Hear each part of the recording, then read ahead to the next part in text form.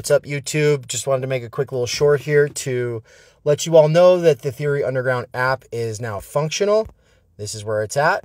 Not only is the app functional, I believe people are getting the notifications when I send them out, which is awesome. That's a good way to be able to reach people, let them know what's going on.